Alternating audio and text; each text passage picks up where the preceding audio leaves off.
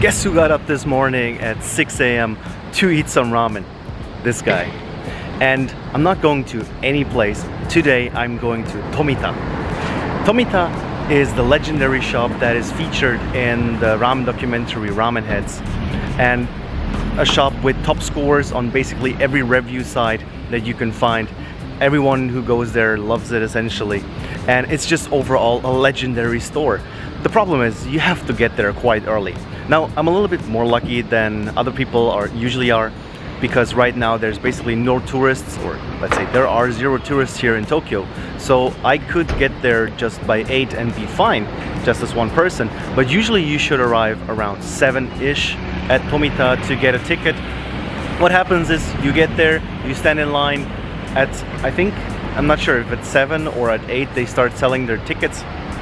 And then you get the ticket, they tell you your time, and then you can do whatever you want. And that's exactly the stage I'm at right now. So I'm just waiting. I got my ticket around 15 minutes after 8, and I'm actually gonna be seated at 1. So I have a bit of time. Gonna explore the area a little bit, and at 1 I'll be back at Tomita and eat my Tsukemen.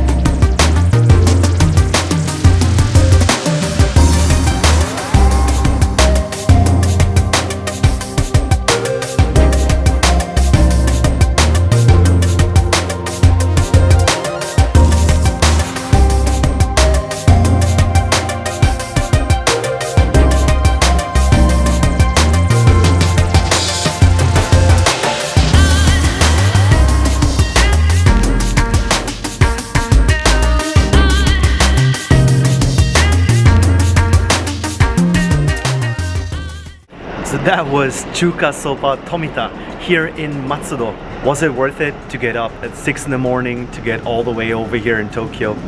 I think so. That was definitely one of the best bowls I ever had. First off, the atmosphere in there is great. You're actually getting served by the legend himself, Tomita-san. He's there. As far as I know, if he's not there, they're not opening the shop, right?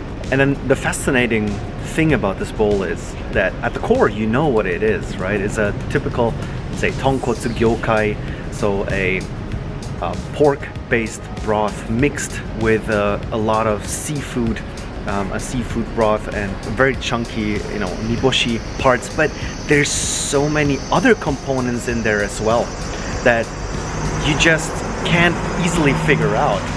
So you don't have only like the well-known components in there, but there's a sweetness to it, there's a little tanginess to it.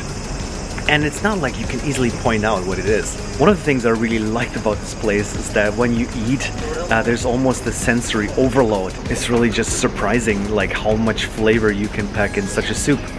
And the soup itself is very thick. It clings really, really well to the famous noodles that they have there, which are quite firm, quite thick.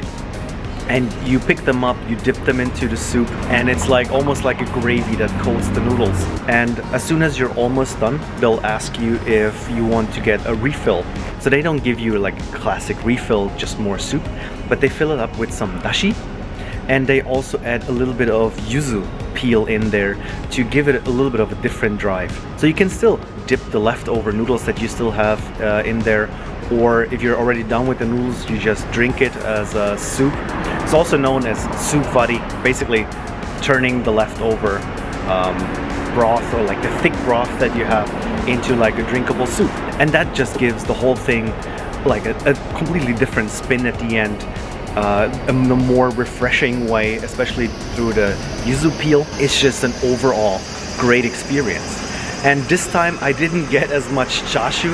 I should have investigated a little bit better, because if you order just the regular bowl like I did and don't get any additional toppings, then the meat that you see is the only meat that you get. So for me that was okay today, but next time I'm coming here I'll definitely get like the whole set of meats that they have. I saw them setting up the meats for some other guests and that looked fantastic. So definitely don't make the same mistake, go for the whole set. You can ask them about it, what you should get. If you want to get the full flight of meat, just ask them which button you should press and if they have like any specials. So that looked fantastic. Next time I'll definitely go for it. And now to a rating, I mean there can't be anything but a 10 out of 10. I mean, it's difficult to compare this place to other places. It's definitely on the upper end. I would say the scores on the review sites are absolutely justified. And if you are visiting Tokyo, this is a must visit place if you're into ramen. You just have to get up a little bit earlier, make the trek out here, but then the waiting time you can, you know, look around the area or just go somewhere else. There's a couple of interesting places around here. Use the time, come back here, get your nice lunch, and you won't regret it. Trust me. And that's all for today here from Matsudo. Thanks for watching. If you like my videos, click like, subscribe, and I'll see you guys in the next one. Now here's some bonus tip. If you completely screwed up and you arrived too late, you didn't get a ticket, you forgot to be on time during your slot that you were allotted, and you just didn't get a bowl at the Tomita Honten, then there is another option, and that is in the background you can see here the Tomita Shokudo, which is the second shop that they have here in the area. It's basically just 100 meters down the street from the main shop, and this one is way more accessible. Usually there's no line, there's no ticket system. You can basically just walk in, usually at least. There might be a small wait, but it's definitely way more accessible. You don't have to come here at like 7, 8 in the morning. So this is a solution if you're really in trouble, or if you don't want the whole like wake up in the morning and stand in line thing. Yeah, that is a solution where you can also try their bowls, but then of course it will not be prepared by the master himself. But that's one of the solutions, and I hope this helps if you're a little bit in trouble or are searching for an alternative solution.